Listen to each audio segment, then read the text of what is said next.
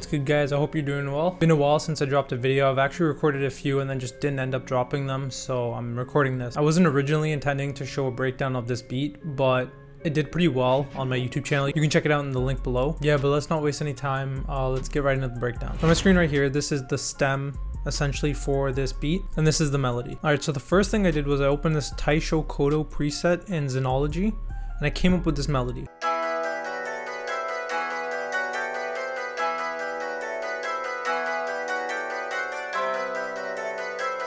So it looks complicated to make, but it really isn't. Let me break it down to the side here. So you basically start with the root note and you just do the simple copy it over 4 times and then shift it down 4 notes.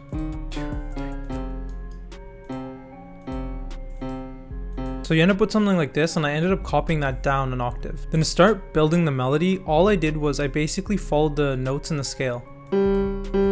So I'd basically skip a note, drop a note, and then I would just copy this over and over. So this repeats all throughout. Then I added more notes on the top so it wasn't as boring. So I went with just following whatever notes were in the scale, like so.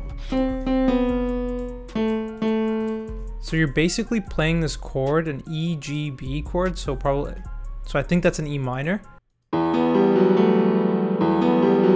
That's what it sounds like in the piano. And then for the last little thing I did was I just went up a little bit higher, so there was a higher pitch sound, and I just added in notes wherever I saw it fit.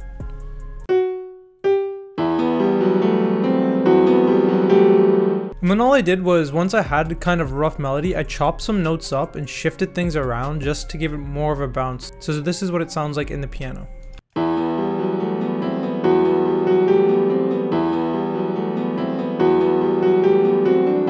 The one thing you want to keep in mind is when you're doing root note changes, I always have some sort of change in the melody. Just so it kind of gives you the heads up that, oh, there's a change in the melody. So once I had this melody in Xenology done, I added some effects to it. The 2 main ones that I added was RC20 and some reverb. And then throughout the song, I turn on and off the halftime. This is what it sounds like with halftime.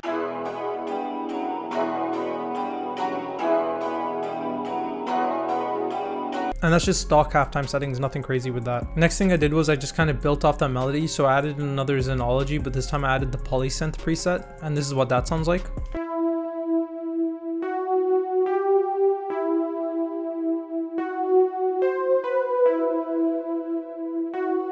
So it's just the same pattern here, copying over another 4 bars. Nothing wild and crazy, just staying within the scale and using these half-step notes. Then I used expand. I used the Kodo preset and I copied that exact same melody that I came up with in Xenology, and this is what that sounds like.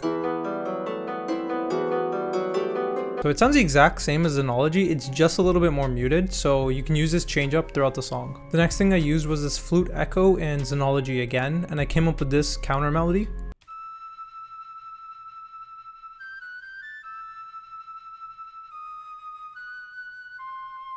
Super simple, but what I did was I added some cool effects to it to kind of give it a more interesting sound. So I added portal, magic switch, and some reverb, and this is what that sounds like.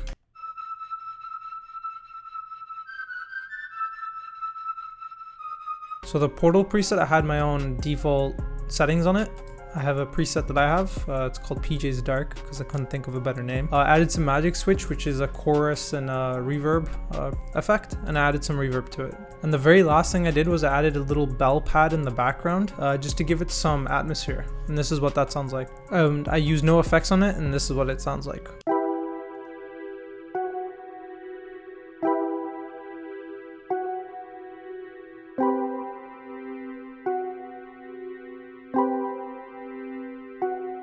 And honestly, that was it for the melody. I didn't add too much to it. The only effects I had was on the flute and a little bit on the original Xenology Kodo preset. And that was just for the halftime and darkness sound of it. But yeah, I hope you guys enjoyed this breakdown. If you like the beat, make sure you go hit like on this video and you check it out. I'll link it below again. Make sure you guys stay tuned. I just passed 1K subs, so that's pretty awesome. I wasn't planning on hitting it this early in the year.